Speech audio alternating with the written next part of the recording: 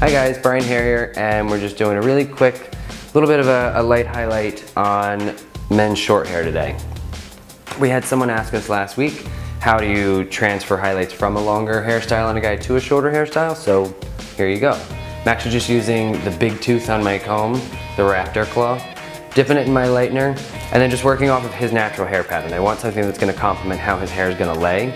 So I'm going with all the cowlicks, swirls, texture, if there's a wave, anything like that.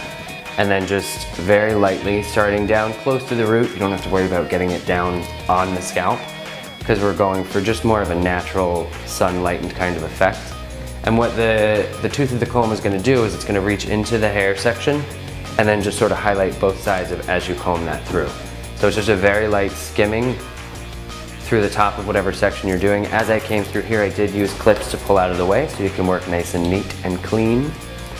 And then just looking at where his part is, where I want to see that blonde, where I want his base just broken up a little bit.